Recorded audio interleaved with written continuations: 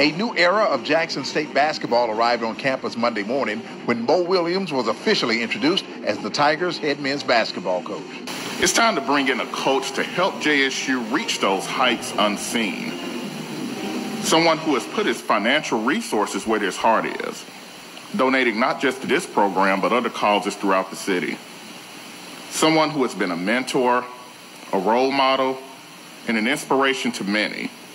A legend who is coming home finally to lead the Jackson State men's basketball program. Coach Williams, this is your time. Jackson State University, 2021, 2019, 12 championships.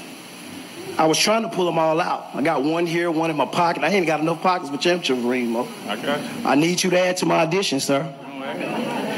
As President said, we're all about championships here. And we're going to build on tradition and blaze new trails.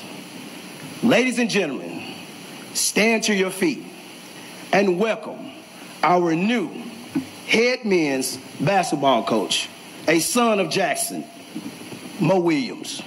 It's home. It's home. But guess what? It ain't nothing, because I know what you guys expect. Sound good, look good, happy you back home. Damn it, you better win.